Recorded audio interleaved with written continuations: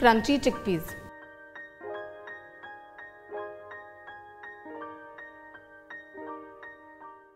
Hi, welcome to Sanjeev Kapoor Khazana. I'm Sonika, and the recipe that I've got for you today is that of a healthy snack. So what we're making today is something that you can munch on without having stress or without having to worry about the health factor. What we're making is crunchy chickpeas. Let's take a look at all the ingredients we need to make this, and then we can quickly start preparing this amazing recipe. So to make crunchy chickpeas, we need chickpeas that have been parboiled, red chili powder, chaat masala powder, cumin powder, dried mint powder, salt, olive oil. So now we can start making this recipe. What we're going to do for this, we're going to prepare a spice mix in which we're going to toss the chickpeas and then we're going to roast them till they're nice and crunchy. So let's take some red chili powder, a little bit of cumin powder. We're using a lot of Mediterranean flavors in this recipe because chickpeas is more or less a Mediterranean ingredient. Let's add some salt. Next, we're going to add a little bit of dried mint powder, not too much, because what happens is that mint tends to get a little bitter if it's baked for too long.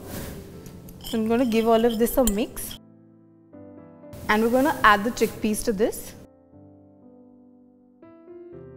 And let's give all of this a good mix. We'll also add in a little bit of chaat masala powder, and we're going to sprinkle some at the end as well. Make sure you don't go too overboard on the chaat masala as well as the dried mint powder before you bake it, because these might go a little bitter once they're baked. Next, let's add in some olive oil.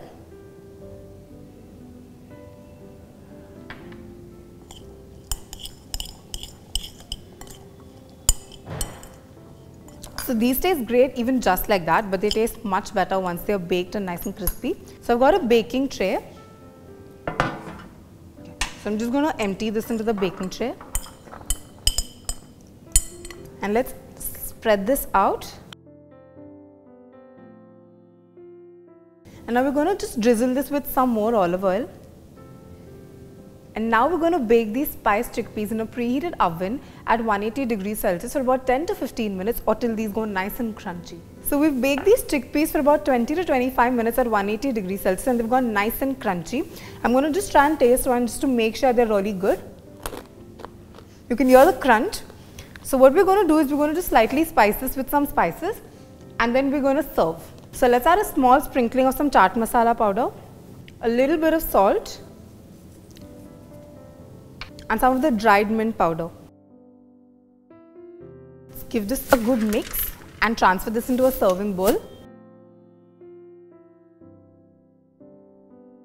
So here it is, we made crunchy chickpeas. It's a much healthier alternative to the other fried snacks that we get in the market these days. Make sure you try this recipe because it is a fantabulous one.